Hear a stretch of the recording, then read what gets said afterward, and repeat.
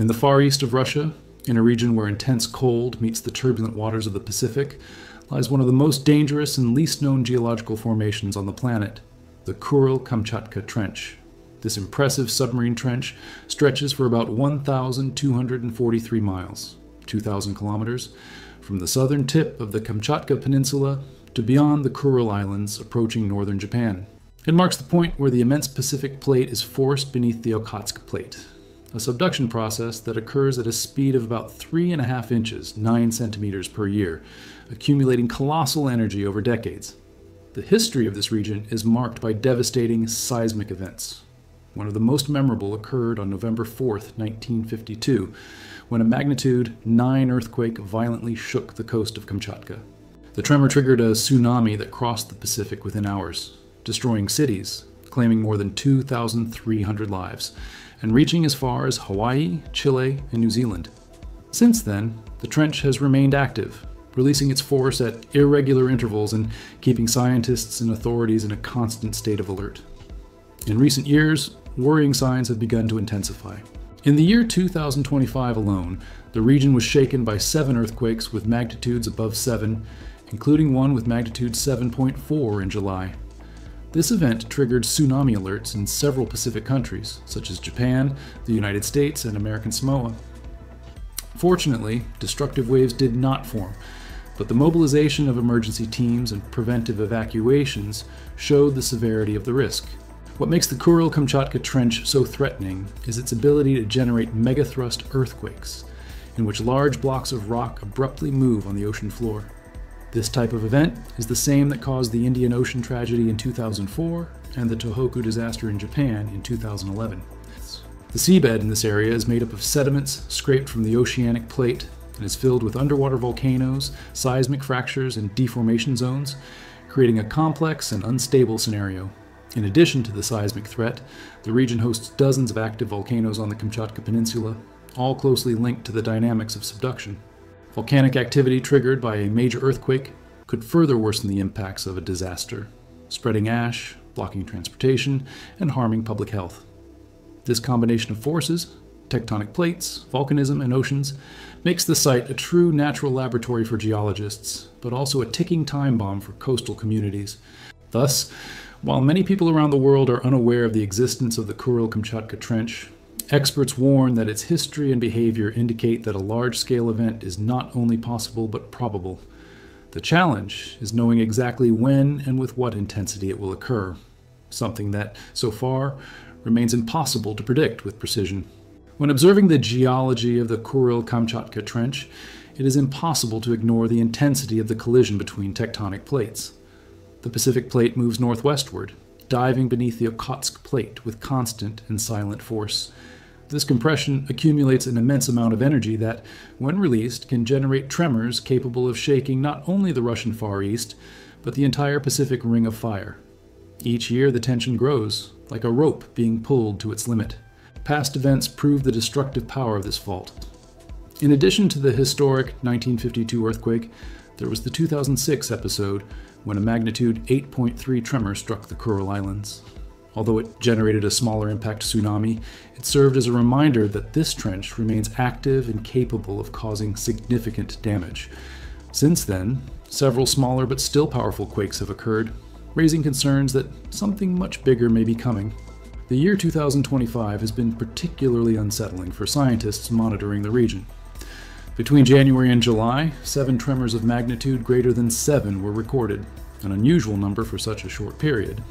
This type of behavior resembles what was observed before the Tohoku disaster in Japan in 2011. At that time, years of moderate quakes seemed to slowly advance along the fault until an entire segment ruptured catastrophically. The same phenomenon, known as stress migration, may now be happening in the Kuril-Kamchatka Trench, increasing the risk of a large-scale rupture.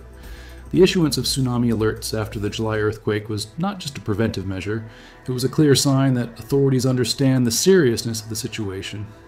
Even without destructive waves, the fact that communities as far away as Hawaii and American Samoa prepared to evacuate shows that the threat crosses borders. The interconnection of the oceans means that a single event in this region can have global consequences. Given this, The scientific community reinforces the importance of monitoring systems in rapid response. Each new tremor, no matter how small, is a piece of the puzzle that helps understand what is to come. However, the lack of data from deep ocean areas still limits forecast accuracy, leaving entire populations in a delicate game of waiting and preparing. If a mega-earthquake occurs in the Kuril-Kamchatka Trench, the immediate impacts on the Kamchatka Peninsula would be devastating. The region is home to more than 300,000 people, many living in vulnerable coastal communities. A tsunami with waves that could exceed 33 to 66 feet, 10 to 20 meters, would have the power to sweep away entire neighborhoods, destroy ports, and cause irreversible damage to local infrastructure. The reaction time would be extremely short, between 15 and 30 minutes in some areas, making evacuation a monumental challenge. In addition to the giant waves, the earthquake itself would cause widespread destruction. Much of the construction still follows old standards from the Soviet era and was not designed to withstand high-magnitude tremors. Bridges, roads, and airstrips could collapse or become inoperable, isolating communities and hindering the arrival of rescue teams. In mountainous areas, landslides could bury entire villages and block the few available access routes. The cascading effect of such a disaster could include fires caused by ruptures in gas lines and spills of toxic substances from industrial facilities. The destruction of ports and warehouses would hinder the supply of food and fuel, while contamination of drinking water would increase the risk of disease. Within hours, a natural tragedy could turn into a large-scale humanitarian crisis. The impact would not be limited to Russia. A tsunami generated in this trench could reach Alaska in about 3 hours, Hawaii in about 7, and the coast of California in less than 12 hours. Nearby countries, such as Japan, could face destructive waves similar to those of 2011, while Chile, New Zealand, and the Philippines could also be on the potential impact path depending on the epicenter and released energy. There's also the risk that such a powerful earthquake could influence volcanic activity in the region. Kamchatka is one of the most volcanically active places in the world, with dozens of volcanoes under constant monitoring. The sudden release of tectonic energy can destabilize magma chambers and trigger eruptions, spreading ash for hundreds of miles and affecting international air routes. The combination of quakes, giant waves, and possible volcanic activity would make this scenario one of the most complex and challenging natural disasters ever faced in the Pacific region. That is why experts stress that preparation must consider multiple simultaneous risks, not just the earthquake or tsunami in isolation. Aware of the threat, Russia, in partnership with other Pacific countries, has invested in monitoring and alert systems. The Russian Tsunami Warning Center, located in Vladivostok, monitors seismic and oceanographic data in real time, while networks of sensors across the Kamchatka Peninsula record any unusual changes in the ground. These devices allow significant earthquakes to be quickly identified and alerts issued to coastal communities. In some towns, evacuation drills are held periodically. Sirens and signs indicate safe routes to higher ground, and schools train children to act quickly in case of an alert. However, even with this preparation, experts warn that the interval between an earthquake and the arrival of a tsunami can be so short that the margin for error is minimal. This makes population response and the clarity of information crucial for survival. International cooperation also plays an essential role.